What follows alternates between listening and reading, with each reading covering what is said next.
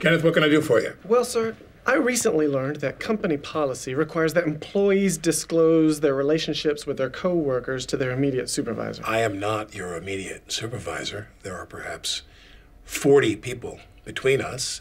Pete, for instance. Oh, I just don't trust Mr. Hornberger, sir.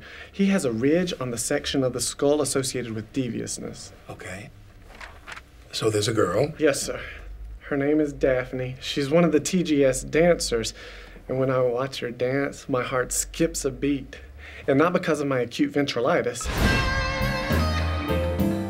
Wait, you're dating one of the dancers? Oh, no, sir. I actually haven't spoken to her yet, but I have a long-term plan to marry her, and I wanted the company to be aware of my intentions. I see. I'll be sure to mention that at the next board meeting. Thank you, sir. Also, I don't know if this is harassment, but someone at the Today Show made me eat an unripe banana in front of her.